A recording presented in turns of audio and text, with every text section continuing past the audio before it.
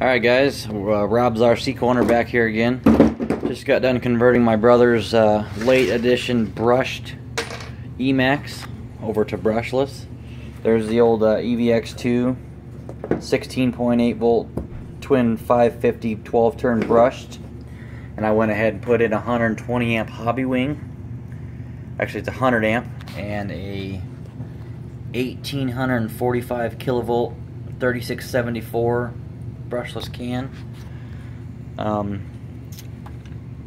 gigahertz, still all waterproof. I think he'll be real happy with this. I gotta block that hole off there from the other motor, but this is the final product. He's gonna be real happy with it, so I'm gonna go run it tomorrow on 4S once I get the right pinion.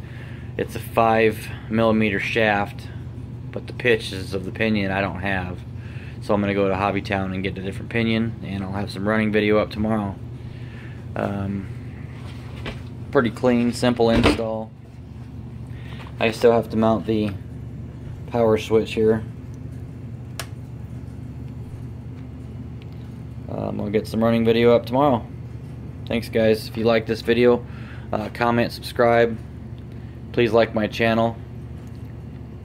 I'm going to get to 500 subscribers, 500 likes or views, and I'm going to give away a free Rob's RC Corner t-shirt.